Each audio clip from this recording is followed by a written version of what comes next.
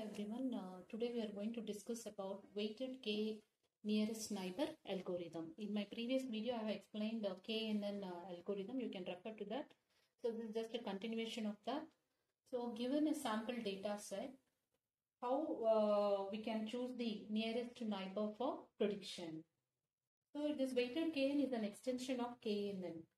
So here the principal idea of weighted KNN is that K closest neighbors to the test instances are assigned a higher weight in the decision as compared to neighbors that are farther away from the test instance. So the idea is that weights are inversely proportional to distance. So how we are going to select the neighbors? By assigning some weights. So if you compare here, what are the procedure we have to follow in order to identify the weights of the instances, and then that has to be applied to the test instance. So given a sample data set here with three attributes, we have three independent attributes, CGPA, assessment and project submitted, and we have a dependent attribute that is y equal to f of x. Here y is our output variable, the target variable. So here given a test instance of 7.6, 60, 8. So this is what our test instance is. For this we have to calculate the weighted KNN. So whether this test instance falls under which particular category, whether it falls under pass or whether it falls under fail when K value is equal to 3. So this is what our input is given. Now here, what is the procedure we follow to compute that this test instance falls under pass or fail?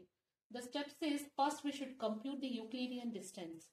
So like how we solved in the previous video, you can refer how I have solved Euclidean distance. So first we should compute the Euclidean distance of all these sample test instances what have been given and arrange in ascending order. Each of the instances should be arranged. 8 instances is given here. It should be arranged in ascending order. Then compute the inverse of each distance of the K selected neighbors. So since K value is equal to 3 here, we have to select 3 K neighbors.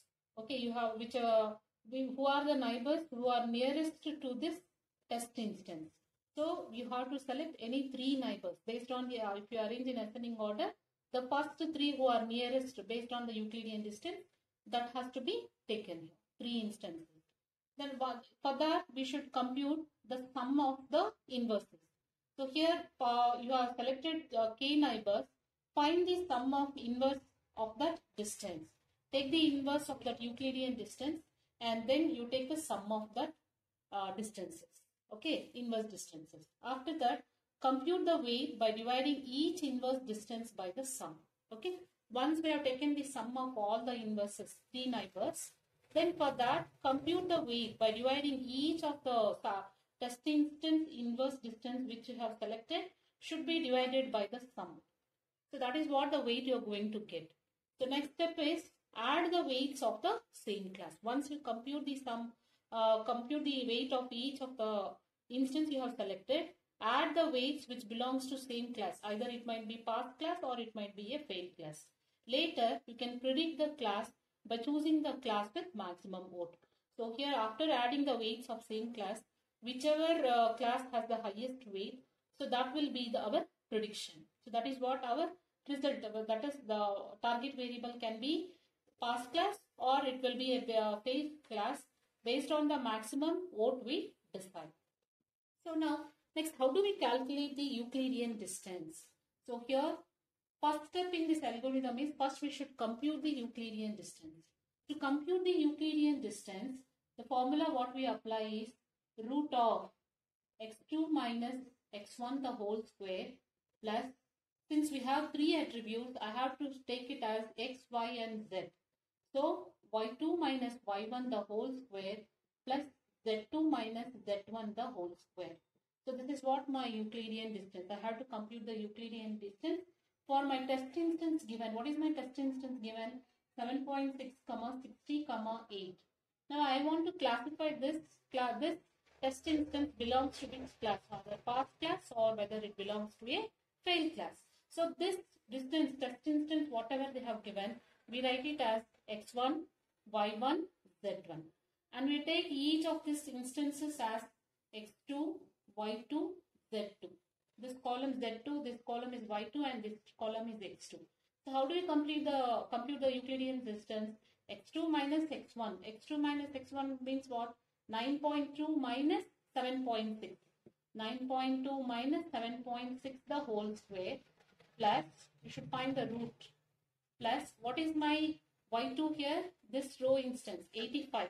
85 minus 60 the whole square, plus Z2 minus Z1. What is my Z2 here? 8.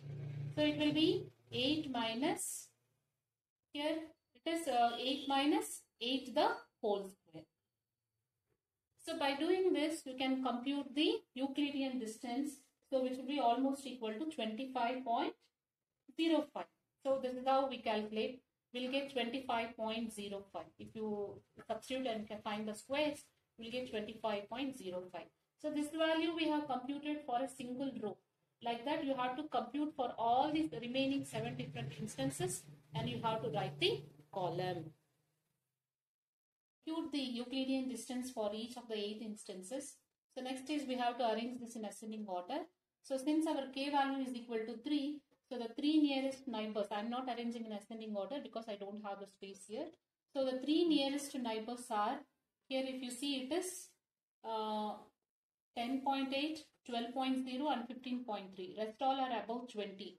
So the 3 nearest with least value is this instance 4, 5 and 6. So I am selecting these instances because their Euclidean distance is less compared to the other one, 3 neighbors. So for that, next step is what we have to compute. This is what the table representing the instances 4, 5, 6 and their classes fail, fail, pass. That's what I have taken here. So now I am adding one more column here. For this Euclidean distance, I have to compute the inverse distance.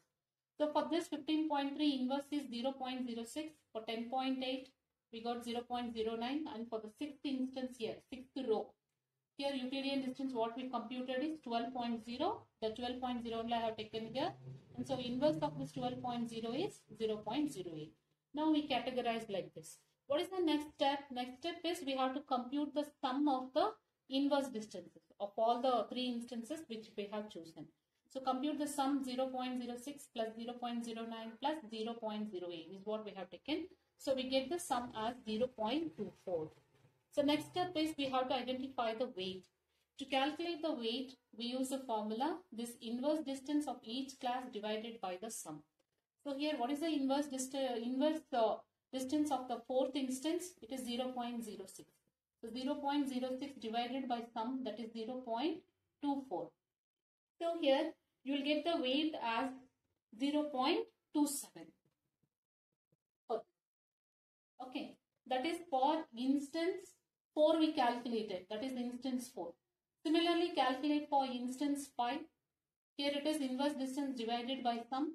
So what is the inverse distance for that? 0.09 divided by sum 0.24. So you will get the answer as 0.38. And again calculate instance for instance 6. What is the distance? Inverse distance divided by sum. So inverse distance divided by sum, for this you will get 0.34. Okay. Now we calculated. But if you see here, instance 4 and 5, if you see instance 4 and 5 both belong to fail class, and instance 6 belongs to pass class. So same classes weights should be added. So here we add now instance 4 plus 5, they belong to the class fail. So here I am taking the value. What is I4 and I6? I4 is 0.27. So we have 0.27 plus, and next I5. I5 is 0.38.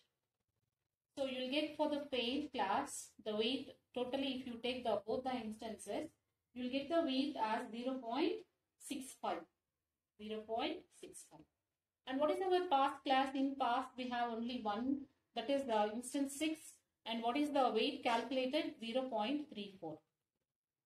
So if you compare both, which is the class with highest weight value? Here fail class has the highest value, that is 0.65. So the model now, it will vote with the maximum weight. So the maximum weight is what here? Fail. So it means our given instance, what they have given, it falls under the category fail.